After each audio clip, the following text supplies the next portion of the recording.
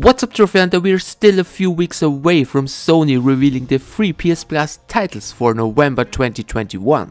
But Sony already confirmed it will be including 3 bonus PSVR games in the lineup.